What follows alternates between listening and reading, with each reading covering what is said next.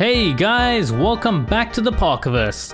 In this video, we're going to continue to look at these awesome Kwgt music widgets.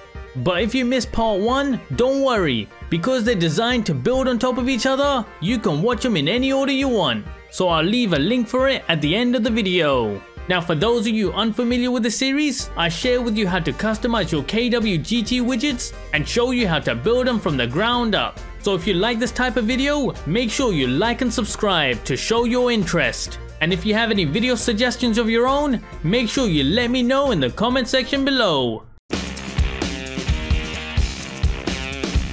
So here we are with episode 5 in the series. This time, we're going to be looking at music widgets. Specifically in this part, we're going to be covering these two stylistic setups. But before we jump into it, if you're after my live wallpapers, the link for those are going to be in the description below. Now that we've got that out the way, let's get into the music widgets.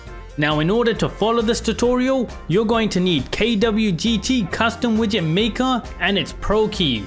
So let's kick things off by making ourselves this stylistic music widget. Simply just load in a Kwgt layout to your home screen. Personally, I always go with a 4x4 layout and then adjust it as I need to. Now simply tap on it to open the widget maker and hit new. So now that we have our blank canvas, let's start by adding in a new text item. Next, let's increase its size, and using the text field, we're going to have it display the current title using the formula that I'm showing on screen. Now once you're done, let's head into the position tab and let's reposition it to the left hand side of the canvas. Now that that's done, let's repeat these steps, adding in another text item, which this time we're going to use to display the artist's name using the code here. Now simply reposition it and let's move on to the media bar. But before we do, if you've been struggling to keep up, make sure you check out the video in the top right corner for the full basics of Kwgt manipulation. Now for the media bar, let's start by first adding in an overlay group. This is what we're going to use in order to make sure that the different elements of the media bar stay aligned. So within the group, let's start by adding in a new progress item. Now before we start adjusting the progress bar, let's reposition the group itself to the top left of the widget. Once done, feel free to customize the height and width of the progress bar as you see fit. Next, let's add some curves to the progress bar. For this, we're going to add in a new shape. Make sure to change it from the default square to a rectangle and then resize it to match the dimensions of the media progress bar. Now reposition it so it's perfectly covering the progress bar. And while you're here, make sure to adjust the cornering options in order to round off the edges. Next, let's head back into the progress bar, and within the color tab, let's change the filter from normal to multiply.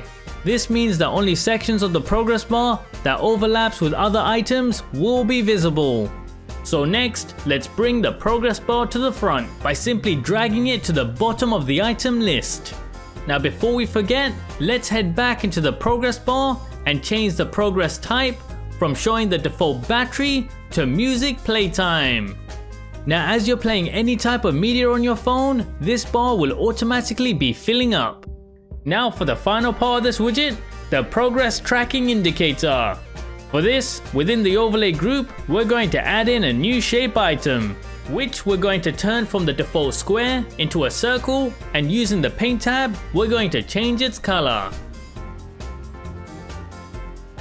And once you're happy with the way that it looks, let's head into the position tab and make it move along with the media bar. For this, make sure to use the tick boxes to select the left padding and then click on the calculator icon, which will appear in the top right corner. This is going to allow us to enter the formula on screen to the left padding, which is going to move the indicator according to the media playback percentage. The percentage being how much of the song has been played. However, because the length of the progress bar was set to 300, we need to make sure our indicator's movement is scaled to match. This is where that 3 at the end comes in. Simply put, because the length of the media progress bar is 300, we need to times the percentage by 3 for the scaling to match. This means that if your progress bar length is 400, you need to times by 4 and if it's 500, then by 5.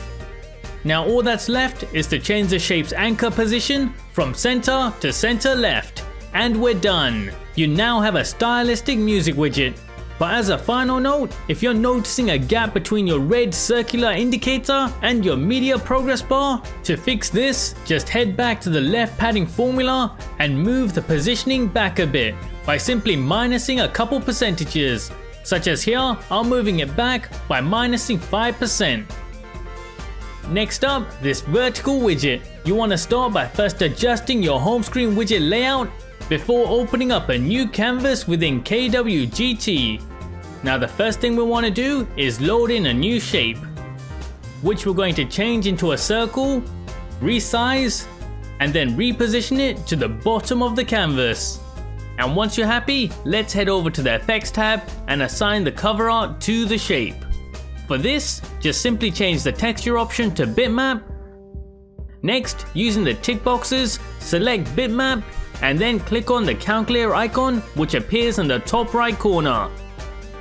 Now simply add in the formula that I'm showing on screen within the bitmap section. Once done, regardless of the type of media playing on your phone, its available album art will be shown here. And finally, let's give it some functionality. Let's have it play and pause our media through the touch section. Just add in a new touch action and set this to music controls.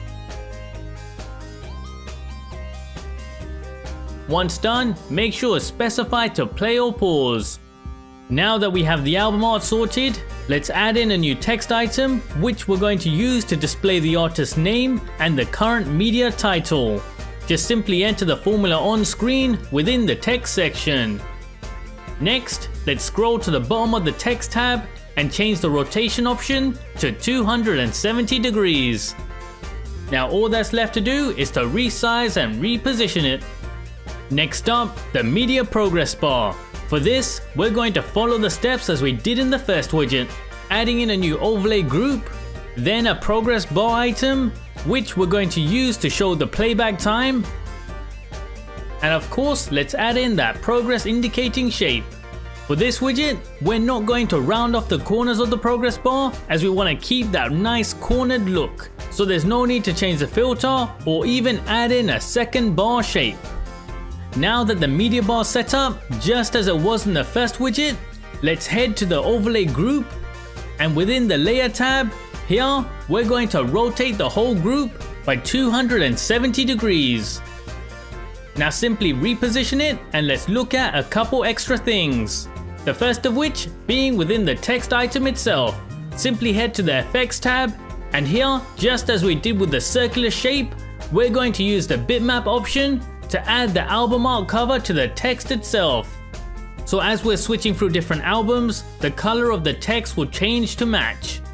And finally, if you're noticing that your widget text elements are repositioning themselves depending on the song that's playing, make sure to head to your text item and change its type to fit width. This will make it so your text will scale to fit your defined text item width. But if you're still having issues, you can also try anchoring the text to the center left within its positioning tab. And just like that, you got another unique setup.